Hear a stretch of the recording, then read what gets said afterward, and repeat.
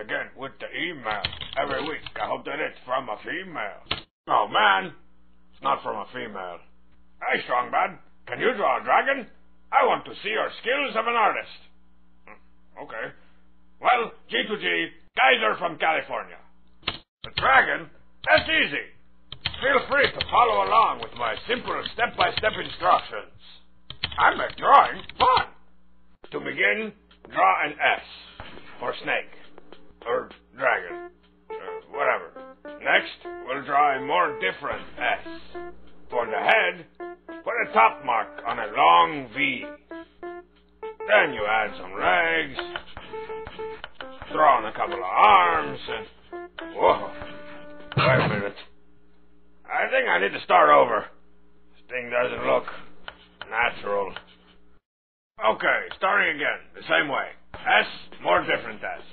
Close it up real good at the top for his head, and then, using consummate V's, give him teeth, spinities, and angry eyebrows. And you can add smoke or fire, or maybe some wings.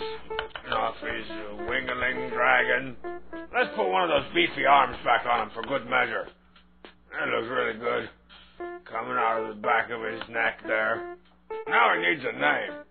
How about Trogdor the Burninator? Oh, yeah. Check out all his majesty. There's my dragon, Kaiser. Let's see how the other students are doing. All right. What do you got for me, Coach Z? Take a look there.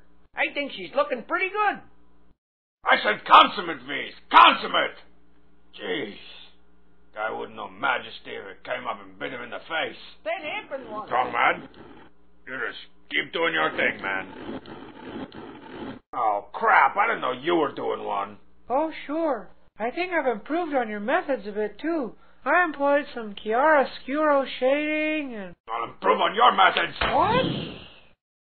That's not an improvement. Trogdor strikes again. Trogdor! Trogdor! Trogdor was a man. I mean, he was a dragon man. Maybe he was just a dragon.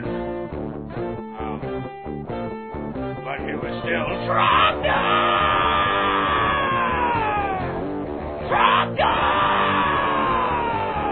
Burninating the countryside, burninating the peasants, burninating all the people in the thatched roof cottages!